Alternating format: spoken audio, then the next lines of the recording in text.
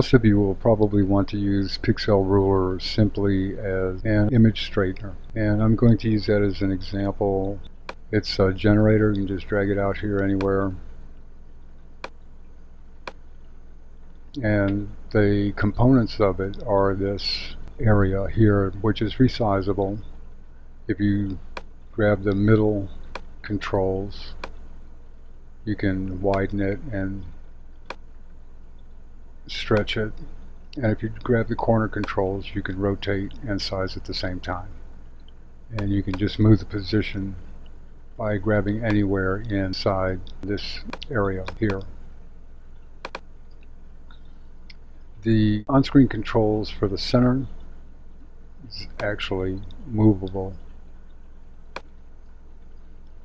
and you can drag these out, and this value will always be the distance between the two midpoints of these controls. To reset either one of these controls to the center of this,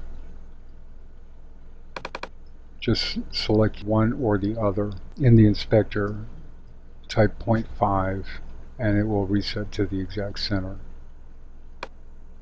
Okay, the center of this region is the starting point for the ruler. Now I'm just going to line this up on one edge out here. You'll notice there are 4 little hash marks around the center, and it helps out if you align that outside hash mark with the horizon line you're tracking. It also helps out to give yourself as much distance as you can. So I'm going to stretch this out here. This will give me more fine-tuned control for adjusting the position angle of this point. And I'll just move this up about there.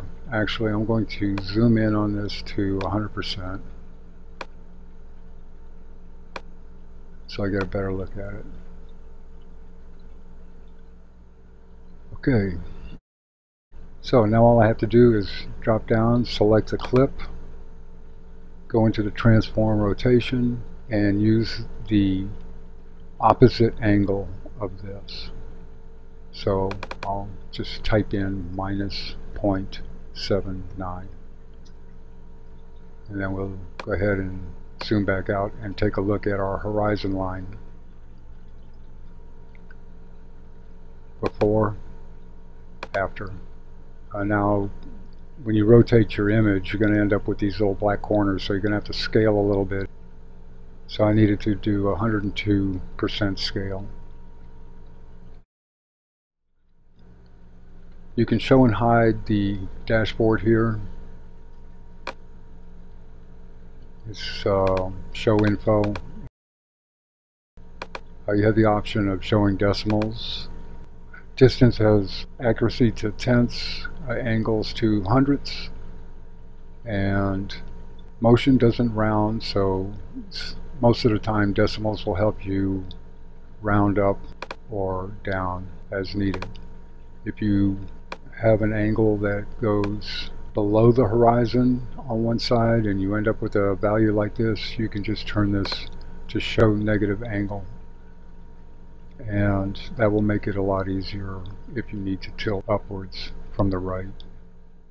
You can fine-tune the position if you need to find a target, say right here.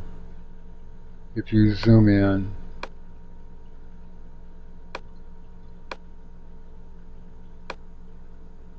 and you click on that circle, it opens up so that you can see a smaller crosshair underneath to line things up more accurately, and then just move back out.